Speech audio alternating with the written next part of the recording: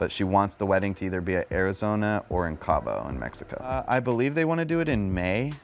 All right, folks, brace yourselves because we've got some exclusive wedding details coming your way. It's all about the one and only Caryn Chandler, you know, from Little People, Big World. And yes, her beau Matt is finally putting a ring on it. So, Caryn's son, Connor, recently spilled the beans about his mom's upcoming nuptials. Now hold on to your hats because there's some interesting stuff going on here. Connor revealed that although nothing is set in stone just yet, they've been tossing around ideas for the big day. He spilled the tea, saying, "I can confidently say that there's nothing in play yet. There's nothing been ordered, but they're going to do a small wedding. They just don't know how small yet." Yep, you heard that right, folks. Small and intimate is the name of the game, but they're still figuring out if they want a big reception to follow. Connor also mentioned that the guest list is still up in the air, and it's not about hard feelings or disrespect. It's all about how they envision their special day unfolding. So, let's see how this drama unfolds in the comments below. What do you think about keeping it small, or should they invite everyone and their cat? Oh, and here's the kicker. The reception will definitely be at the farm once the new house is all set up, but the location for the wedding itself is still a bit of a mystery. They're torn between Arizona and Cabo in Mexico. Now that's what I call a destination wedding dilemma.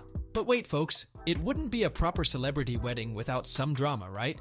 Brace yourselves for this one. There's some tension in the air because, well, let's just say that Matt's relationship with his son Zach isn't exactly a bed of roses. You see, it all started with the sale of Roloff Farms. Matt turned down Zach's offer to buy a piece of the land, and since then, Zach and his wife Tori have packed their bags and headed to Washington, keeping their distance. And rumor has it that Tori and sister-in-law Audrey aren't exactly besties either.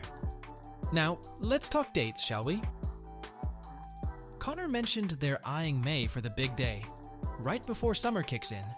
Gotta avoid that scorching heat, right? But no specific date just yet, folks.